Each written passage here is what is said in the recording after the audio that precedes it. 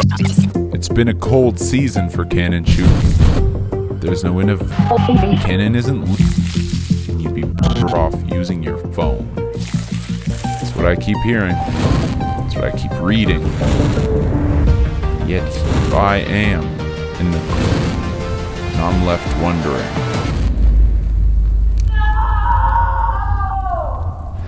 You know, about 8 months ago now, I made a video called Why I Still Shoot Canon. And in that video, I made the argument that based on all of the extremely high-end lenses Canon was putting out, it was only a matter of time before they put out a high-end body to match it. And I was right.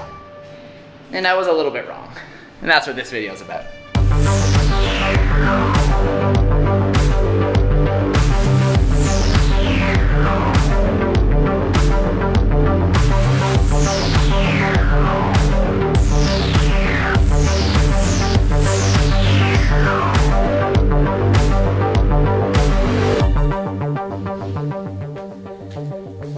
Let's get this out of the way right at the beginning. As a photographic tool, like a strictly photo camera, the R5 is unbelievable. It's truly the best camera I've ever used. I was a wedding photographer for many, many years.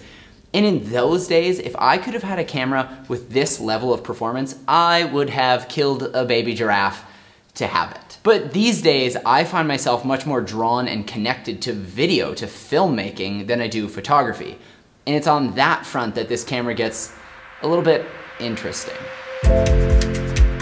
I've been shooting with the R5 for a few weeks now. I've been trying to be slow and trying to collect my thoughts so that when I did present to you, my audience, my friends, my lovers, to try and articulate my thoughts on it, I'd have an actual understanding. I would have brought it on a few proper projects, used it for some YouTube videos, done all sorts of stuff with it. But oh my gosh, there's just so much to say. So let's keep in mind that this is not going to be my full official review of the R5, just because, well, A, I still need more time with it, and B, I think Canon may need to make some sort of statement or firmware update or something. They did. I finished this video almost a week ago, and then I went on a little camping trip with my family, and when I got home, Canon had issued a firmware release. And when I first heard of that, I was like, no, my entire video. But good news, bad news. The good news is I still get to make this video, because the bad news is the overheating issues still exist, but they're better. It's still confusing though. I've been a pretty committed Canon user now for the last 10 years, so I've grown accustomed to watching this camera release cycle where they put out a camera that's somewhat under-spec'd compared to their competition or the current market, and it gets laughed off of the internet, but then within a few months, people start to use it and they realize like, oh, these cameras are kind of great. There's something about them that's always been really enjoyable to use, and specifically the image has just been very pleasing. This was most notable with the 5D Mark III, which people said if it didn't shoot 4K, it'd be dead on arrival. And then especially with the C300, which was released on the same day as the Red Scarlet. And when you compare its specs, it just didn't make any sense. But both of those cameras went on to be some of the most successful cameras in a while. But more recently, we've seen a different side of Canon, which is they started to announce these cameras, especially the R5 and R6, that had the kind of specs that would bring a baby giraffe back to life. And a lot of us started getting excited, but also trying to tamper that excitement because we were kind of wondering, what's the catch?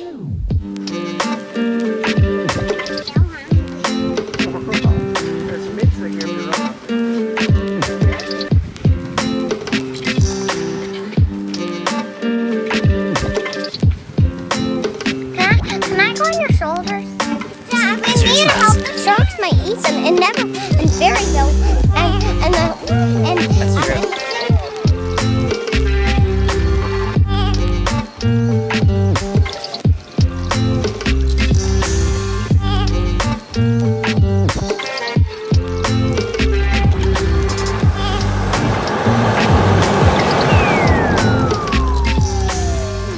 Now I as someone who loves watching product announcement live stream videos. I never miss an Apple event. I'll even watch the Samsung events, the Google events, the Panasonic events, and especially the Canon events. And I didn't even finish watching that announcement video because I had already loaded up Adorama or whatever and pre-ordered the R5 and the R6, hoping that this would finally be the 2-camera setup for me. And I had even planned on selling my C200 because of these cameras. That's not because these cameras are C200 replacements, but it's just because of my workflows are often no longer needing all of the benefits that a cinema camera offers. I mean, I guess I am running it right now just to have audio, so that's something. But as these reviews started coming out with all the overheating, I quickly started to feel like, oh, I don't think these could replace the C200, not because of image quality, but because they're gonna overheat, and what am I gonna do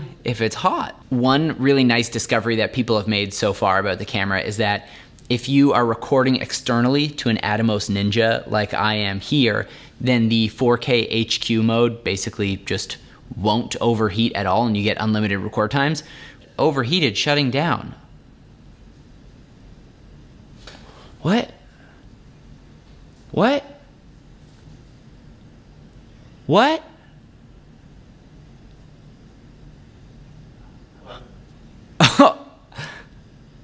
I overheated it. Also, another update here is actually that the camera had overheated even though it was recording externally, even though there was no card in the camera, because the display on the R5 was still turned on.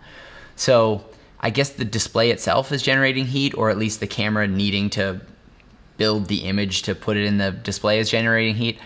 I don't really know, but that seems like an issue that isn't so much of an issue anymore in version 1.1. So I tried testing this on a Walk Off the Earth video that we shot the other day.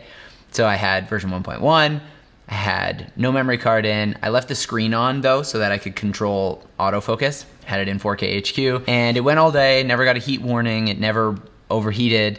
And so I was pretty excited until I got home and I was like, this doesn't look like the HQ, this looks like the normal 4K. Which is fine, you know, I actually don't mind the image, but it doesn't hold up to as much grading, there's more noise in the image. Turns out that because now version 1.1 supports auto heat control when you're using the HDMI, what it meant is that I was never recording on the camera, and so it was trying to not overheat the camera by just sending out like a standby signal, which looks like the regular 4K line skip version. And it was waiting for me to record on the camera in order to jump back into HQ, but I didn't, so I don't know. So the overheating is a problem. And for a lot of people that shoot long, full production shoot days in a way that I don't often find myself doing anymore, it's gonna be even more of a problem than it has been for me. So what are you gonna do? What are you gonna do if your camera overheats and you run out of shoot time for the day? I'll tell you what you could do. You could go to our sponsor, which is Storyblocks. All right, that's not entirely true. Storyblocks isn't gonna fix an entire missed day of shooting, but it can do a lot more. Storyblocks has a massive library of hundreds of thousands of super high quality clips that you can use as many of you want in as many places as you want, all for one low subscription price. For today's video, having Storyblocks accessible to me worked out perfect because 8 months ago when I shot the last video about Canon feeling like their innovation was frozen, it happened to be an ice storm outside, and I could not have predicted that the next Canon mirrorless camera would come out would have such terrible overheating issues, which meant I knew that I wanted to incorporate footage to kind of like finish that narrative arc. I wanted the ice to be melting, and I wanted it to go beyond melting into like overheating, flaming up. So rather than scrapping the idea because it's summer in Canada and incredibly hot out, I went into Storyblocks, typed up a bunch of melting snow videos, fire starting, and I was able to fill up my edit with the kind of shots that I wanted to tell this story, but were quite frankly completely inaccessible to me in the summer. And beyond stock footage, they have a whole lot more. They've got a wonderful sound library, they've got After Effects templates, motion templates, alpha channel elements, chroma channel elements, all sorts of things that you can use to spice up your edit. See, it's not just about, boom, here's the shot. Sometimes it's about, here's the shot, or here's the shot, I don't know. You can do all sorts of things with that library. If you're curious to learn more, go ahead and click the link down in the description to check out Storyblocks and start making your edits a little hotter. I don't know, better. Thanks. The problem isn't so much that the camera overheats, and I'll get to that in a minute. The problem is that so much of the marketing for this camera leading up to it was pretty bold in talking about its uses in professional filmmaking environments. And as it stands, that's just not the case. Unfortunately, that's just not the case. It can't fit on professional sets anywhere unless it's just getting a couple filler shots here and there. It's not dependable enough for long shoot days. At least it's not dependable enough for long shoot days with the headline specs that they really led forward with in the marketing, that 8K, that 4K 120. It's tricky because the image quality of this camera in 8K is wildly good. The 4K HQ is insanely good. The 4K 120, I've even been really happy with that quality. I shot the whole intro of my last video in 4K 120. And it was all shot at 5000 ISO in the wrong white balance by accident, and it was a little bit underexposed because we were anticipating the sun blasting through, and it just didn't happen. I was still able to recover the images, lift them a bit brighter, fix the white balance, and still have like amazing detail and slow motion. But if I had screwed up anything on that shoot and needed to redo it afterwards, I wouldn't have been able to because the camera gets too hot and you're done. A lot of people online see some of these criticisms about this type of camera and they're like, if you need a video camera, buy a video camera. And here's what I'll say. I already did. But that's not why people buy the R5. They don't buy the R5 because they don't want a video camera. They buy the R5 often because of the price to performance and then the size and the form factor. What I want from this camera is a camera that works fantastically as a pro workhorse photography tool. But beyond that, I also want it to be a camera that we can just pick up at any time because we've got a funny idea and we just want to shoot, and we're not trying to rig something out, we're not trying to make some kind of masterpiece. We just have a silly idea and we want to act on that impulse. And that's why mirrorless cameras, DSLRs, that kind of thing work so well for me, because you turn them on, they're pretty much ready to go instantly. The C200, it takes about 20 seconds. Christoph, how long does the Komodo take to turn on? Too long. Too long, he says. The point is, we've got a bunch of cinema cameras here at the studio, and none of them are the right tool when you just need to grab a clip right away. I think a very valid response to what I just said about wanting a camera that you can just pick up and grab shots is, well, there are a bunch already on the market, including the EOS R that I've been using and loving since it came out for, I don't know, 2 years. And while I have been quite happy with the R, I've really been trying to make a lot of my videos properly shot in 4K. But then also the headline specs of the R5 are something that I was actually really looking forward to. So take the 8K as an example. Almost no one is actually going to need 8K, but if you saw my video called Adjusting the Adjustment Layer, Tips for Thinking Differently, something about that, I was teaching a technique on how I like composite wide shots together and will digitally move things around.